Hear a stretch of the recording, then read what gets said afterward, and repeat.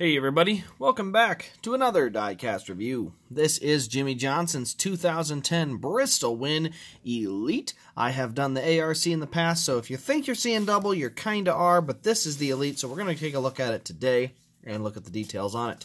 So, we're going to start with the box. It is a 2010 Elite. What does that mean? It means it comes in the standard sleeve and box style Elite. You can see it says RCC Elite. There's our sleeve. Kind of ran that sleeve for a number of years. And then on the side, you see Jimmie Johnson, 2010 Bristol Win Elite, one of 150. Now, what does the Elite come with? It comes with three things. The only thing unique to the Elite is this card here, DIN 77 of 150, and just a certificate of authenticity for the serial number. 2010 also came with these Victory Lane pins. So you can see it says Victory Lane.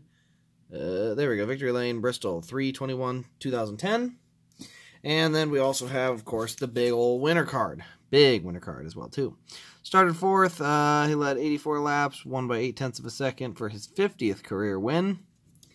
So that's our winner card there. But let's go ahead and get on to the best part. That would be the diecast. And it's a Bristol win, which means it's good. So down on the left side, you can see right off the bat, we've got dirt on the splitter. We've got dirt on the bumper and around the left front wheel. We've got a big old donut mark right across the floor. It's fantastic. The race damage on any of these Bristol cars is usually very, very good. You can see on the left front wheel, there's the Hendrick sticker, where it's got the different numbers in there. 48, Lowe's. You got Jimmie Johnson up there on the name rail. You can see we got Cobalt tools here on the back. A little bit of rubber stuff around the left rear, but the main detail on this left side is that donut right there, right on the number 4. You get to the very back of the car, you see we've got Lowe's with the gray and the blue, kind of accenting each other pretty good, and we also have the rear camera. We can pop the trunk open here, and you can see we do have braces, tethers, fuel cell is all in there as well.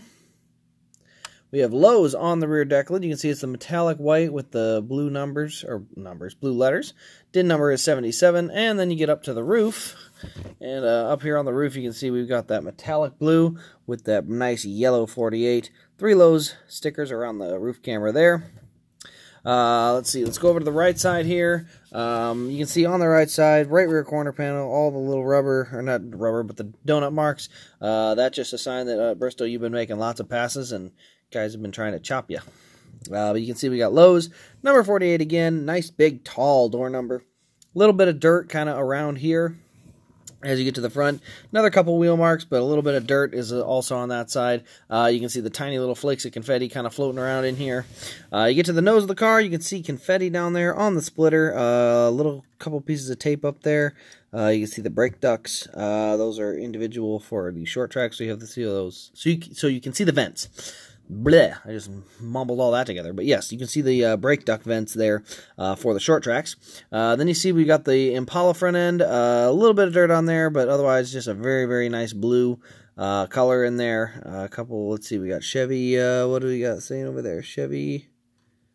Can't read what it says, but we got a couple of Chevy emblems, and then got nothing on the other side. Actually, that side's clean. So, but overall, it is a pretty sharp paint scheme. I'm not gonna lie, I kind of like it. So, you get up to the hood, you see we got the metallic blue again, and then it got the red outline going over to the white, and then just a little bit of confetti. Nothing too crazy, nothing super hard or like heavy, but still a decent amount of confetti nonetheless. This was the spring race. Obviously, it shed the 21st, but the other reason you know is because the other 2010 Bristol race would be won by Kyle Busch. Which series? All of them. He won. That was his first of the 2 sweep sets that he has done.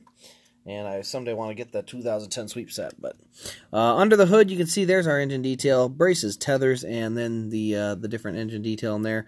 The engine detail isn't crazy. You can kind of see it from there. It is actually a little bit disappointing compared to the Gen 4s, but it is still better than the Gen 6s. Now, under the car, you can see we got our bumper bar, DIN number 77 on the plate there. The rear suspension is a functioning one. You can see it kind of moving and bouncing right there. You can see we've got transmission lines up here. Those are individual little lines. I can kind of poke at them. But, yeah, overall, we do have really good detail on this car. The biggest draw for me on this car is obviously got to be the left side. Obviously, I'm a big fan of the Bristol wins. They've always been kind of one of my weak points. Gotta have those Bristol wins. They just look so awesome. So, had the ARC, decided to move it to an Elite, and so that's what we have here today. But Anyway, that'll pretty much wrap up this video. There's really not much else to see on this one. We got a couple other ones that'll be fun to take a look at here in the next week or so. But let me know your thoughts on this diecast in the comments below. Turn on the notification bell and subscribe if you're new for daily diecast content. If you haven't already, make sure that bell's on because I got plenty of diecast reviews coming up. So you definitely won't want to miss them. Should be a very busy weekend coming up here with Kansas, and I've got plenty of pre-records ready to go for you. So other than that, this has been Race Craze. Thanks for watching, everybody, and we'll see you in the next diecast review.